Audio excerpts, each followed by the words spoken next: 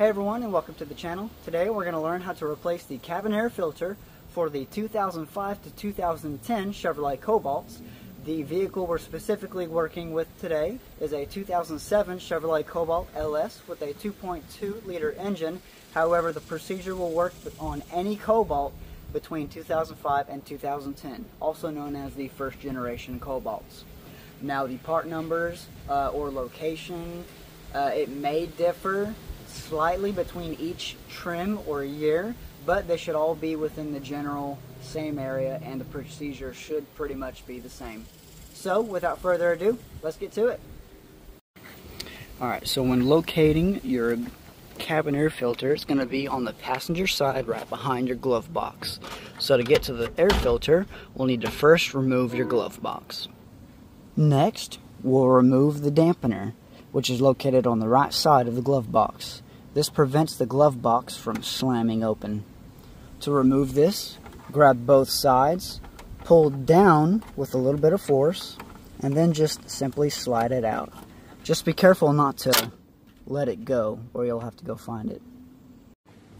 Next, we'll get the glove box out of the way. To do this, as you can see, there are two slits on each side. This is so that you can grab the glove box and push in. Now you can push both sides in at the same time and force it down, but what I like to do is I like to start on the left side, push out, bring it down, and then push on the right side and dislodge that one. Then you can simply set the glove box down. With the glove box now out of the way, we have a clear view of our air filter panel. To remove this, we'll remove the three clips that are located on the top. 1, 2, and 3. Once those three are unclipped, simply set that to the side and we have a clear view of our air filter. Now we can reach in, grab it, and slide it on out. Once it's out, take your air filter and set it to the side. Next, we'll install the air filter.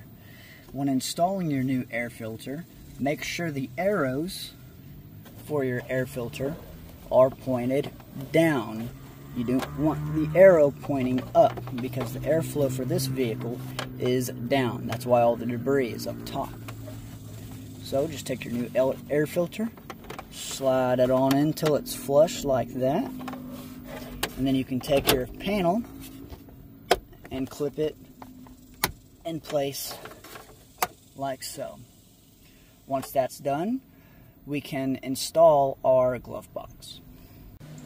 When reinstalling the glove box, we're going to pick it up, slide it in till it meets the lip here, and kind of like earlier, you can either push both sides in, or I'm just going to do the opposite of how I removed it, which is grab this right side, push it in until it's over that lip, take the left side and push that in until it's over the lip, and your glove box is in place.